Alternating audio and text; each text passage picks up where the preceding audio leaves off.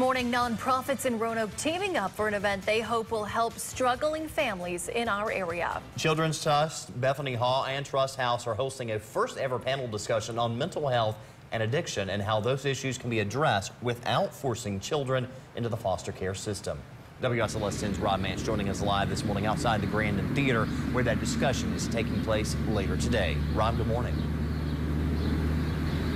Yeah, good morning, Patrick. Well, experts at those organizations you mentioned that I spoke with say that mental health issues and addiction affect thousands of families across Southwest Virginia. But the message here, there is hope, thanks to dedicated people offering counseling services in our community every day.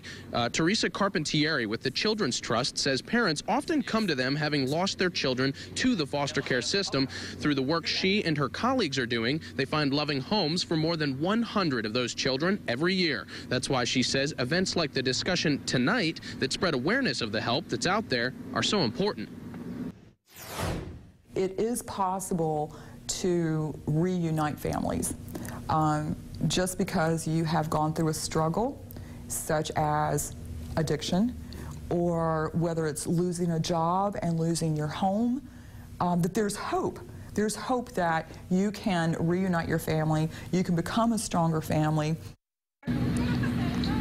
Well, Carpentieri says while they often deal with severe cases of child abuse or neglect, any family facing a struggle with addiction or mental health can contact their organization for support. The event tonight follows the city of Roanoke officially designating this week of November annually as the Week of the Family. The city joins dozens of others around the country in celebrating the services like Children's Trust that help keep families together. Now, that panel discussion here at the Grandin Theater will get underway tonight at 5 p.m. There will also be a screening of the movie On Life's Terms, which is a documentary about five mothers going through addiction. And coming up in the next half hour, we'll hear from one of those panel members about what they hope that the audience tonight will take away from this meeting. In Roanoke, Rob Mance, WSLS 10.